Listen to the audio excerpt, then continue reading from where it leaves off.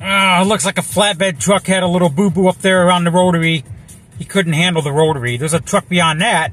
If you look right there, there's another truck that's affected too. There's like 2 trucks around the rotary stopped completely. A little flatbed had a boo-boo around the rotary. He couldn't handle it. He couldn't handle the rotary. And he ended up hitting that other truck back there. There's another truck back there somewhere. And they got 5-0 blocking the fucking rotary off. Here in Wisconsin. I'm almost in Minnesota. Another less than an hour I'll be in Minnesota now. Here at the BP. Got to get gas. Again. Another fill up. Anyway. See you in Sturgis.